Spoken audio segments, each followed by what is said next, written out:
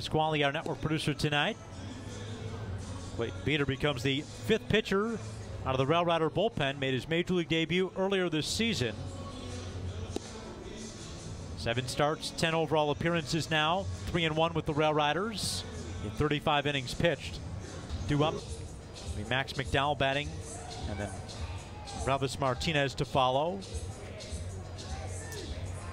Now Beeter's first pitch. It's a fastball a little bit high, taken for ball 1. 1-0. Called strike at the top of the zone. Final stretch.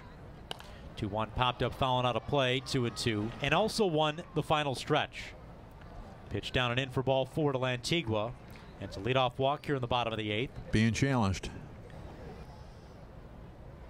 It's strike 3. So Lantigua's out instead of a leadoff walk. The 4th successful challenge by the Rail Riders tonight. First pitch strike, 0-1 to McDowell. Perfect in October. They have not lost a game in franchise history in the month of October. You cannot take that away from them. Last pitch is being challenged. Again. And it was a strike. So it's 0-2 on McDowell. That is the 5th successful challenge by Set and the 0-2 pitch.